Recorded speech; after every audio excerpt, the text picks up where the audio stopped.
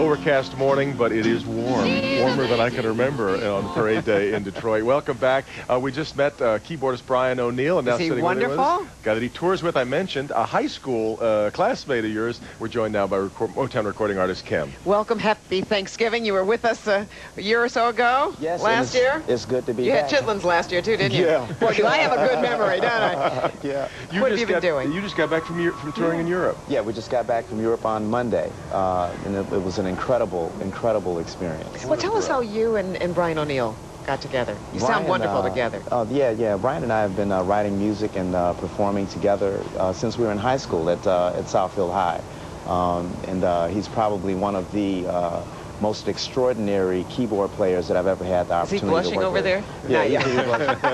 Yeah, actually, I learned a lot of what I do, a lot of the voicings that I use, a lot of the melodies that I use, I picked up from Brian. Now, you heard Wendy Popko talk about how a few years ago she was, you know, sort of starving artist at that time, and it's either feast or famine in your business, but you had such wonderful success. Yeah. Detroit is definitely, Detroit and the entire metropolitan area is really responsible for helping us take this music all over the world. All right, well, we'll hear more from Kim and Brian ONeal in just a moment, but first... In fact, they got a Christmas classic coming up that you don't want to miss. They All right, do. but let's get back down to the street now. Rhonda Walker standing by...